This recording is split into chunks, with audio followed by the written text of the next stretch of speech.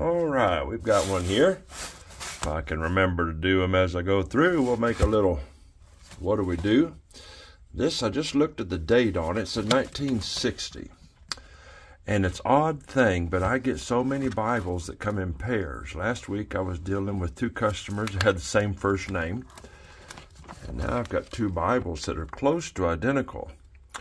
And it's got some complete separation there. It is just coming apart there.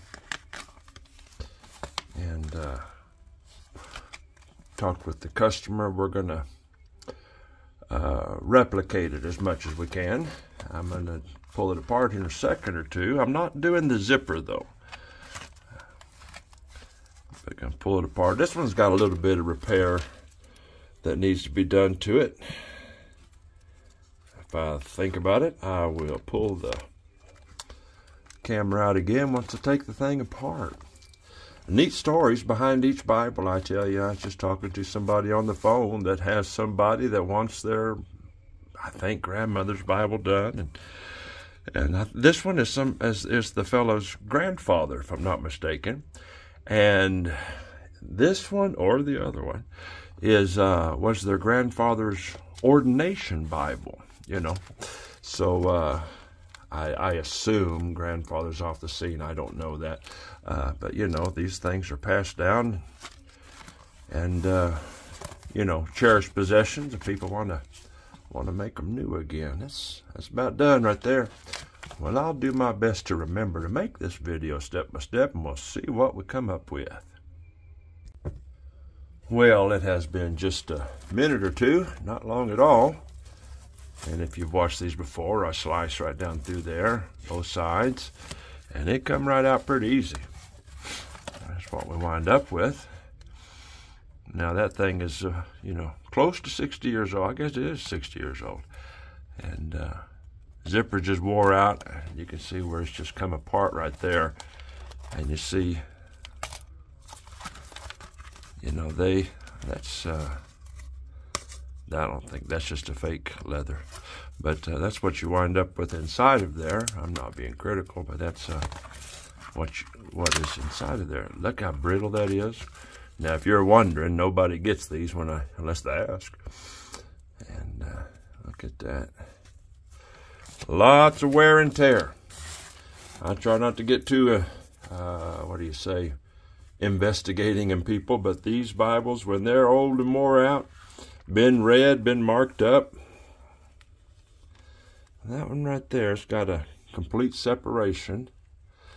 But I just checked it out, and the signature is completely sewn and intact. So we'll do some work on that.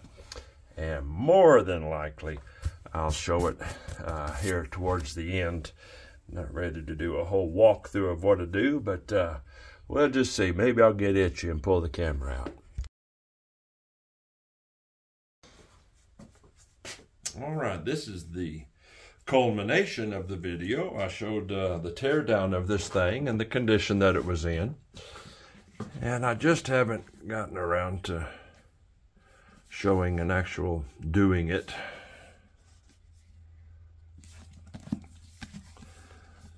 And this customer, the only, what do you say, specifications given were to replicate it as close as possible. And that's why it's stamped like that, down to the cap letters. And we had already discussed it. I'm not going to put a zipper in. I've done some zippers in times past on Bible covers, but I'm just not ready to put one in a Bible. This one, if you remember, see, it'll be 4 or 5 days since I made that other video, but it was completely torn apart right in there somewhere.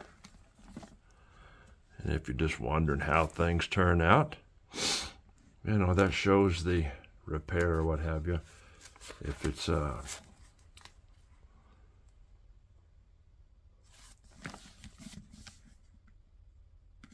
back together in one piece solid.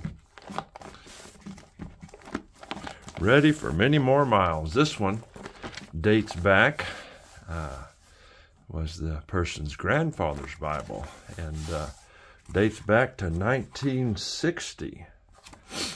And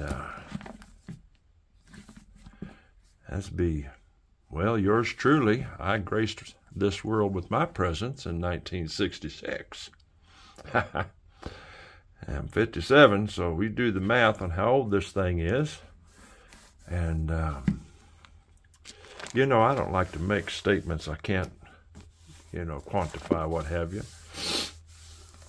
But this thing will last. I started to say it'll be good for another 50, 60 years. I would sure hope so. I just don't like to overstretch what I say, you know. But she'll be good for a long time. Good to go. I get a lot. I think this one, I had a recent video working on this Bible and another Bible. Both of them were grandparents' Bibles. Trying to think here. I've got one coming that is Bible that's grandmother's, I think it is. And actually, I think it's a rather senior grandmother, and it's her grandma's Bible. I get a lot of those where, you know, it's handed down to you and would like to get them rebound. And when you do, they're in good shape. They're readable. They're doable. Carryable. They're not going nowhere. This is a goat skin on the outside. Unless told otherwise, I think to date I've only done 2 Bibles where I didn't put the raised hubs. You can do tooled hubs as well.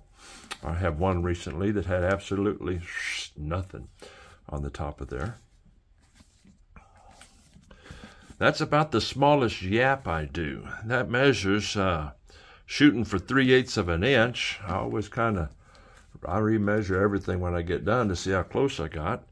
I think that was within a 32nd of an inch. I forget which way. But true and steady all the way around. Good for a long time to come.